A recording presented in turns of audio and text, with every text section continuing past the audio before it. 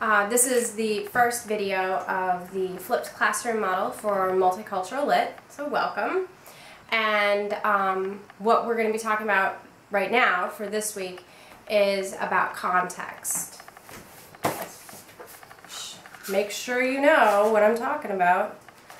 Since this is not my classroom, it's my house, I'm a little bit limited as to my materials. So, just so we're clear,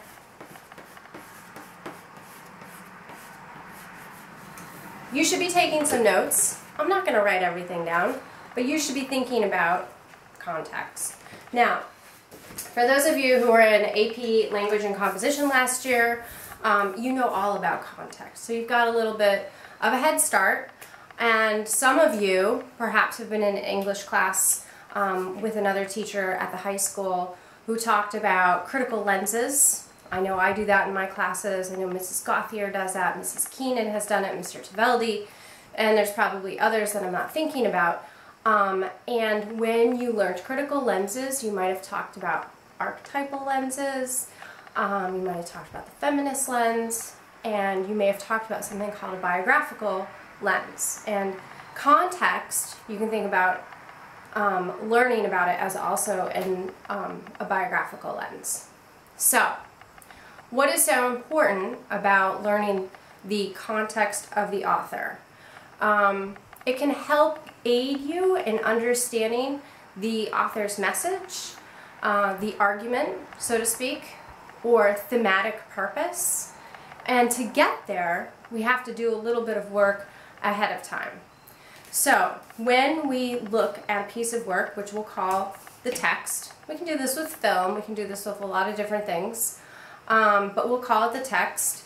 And at that point, then we want to sort of dive into the author's background, and we want to find out a little bit more about where he or she has come from. Because when we create work, whether it's music or it's writing or poetry, we don't do it in a vacuum. Our experiences shape us, and those teach us a little bit about how we perceive the world and what we think about. So we want to think a little bit about where the author has come from. I'll make another little note here. So we're also thinking of this as a biographical lens. Also equals this.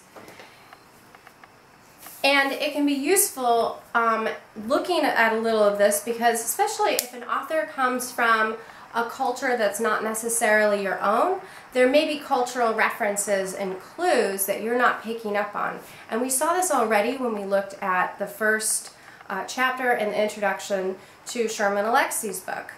We talked about it in the journal, for instance. What cultural references might you not get because of perhaps the time period or where Sherman Alexie grew up? We're pretty far from the northwest of the United States, and I would guess that most of us have not probably stepped foot on a reservation before. Maybe a few people have. And so knowing what those experiences are might make it harder for us to relate to the book. However, you can still make a connection to a story, even if you don't have those pieces, by doing some of that background research. So, what you're going to do on Friday in small groups is start doing some of that research. So, one more note for Friday. We'll go for red this time.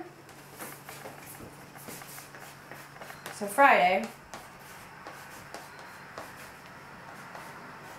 research. And you're going to have time in class to do this.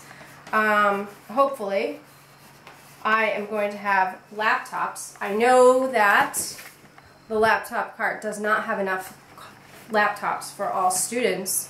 However, if we do this in small groups, we can probably navigate around that. What kinds of questions would you want to find out? So, what kinds of answers would you want to find out about Sherman Alexie? So you might do some thinking about that. Obviously there's sort of the basics, You know, is he still alive today? If this was his first book, which we know because he talks about that in the introduction, what's he been doing lately? You might ask some deeper thinking questions too, like if one of the stories was when he was 19, he wrote it when he was 19, how old was he when he was, or what year was that? What other things were happening in his area of the United States or maybe the world at large? So there's a lot of different ways you can look at that. And on Friday, again, when you actually are sitting down to do some of this, I'm going to be circulating around the classroom and giving you some tips and guidance. So that is what's happening coming up, and that's the end of the first lesson on context. Please let me know if you've got any questions, and bring your thoughtful comments with you to class, and let me know how I can make this work better. Thanks!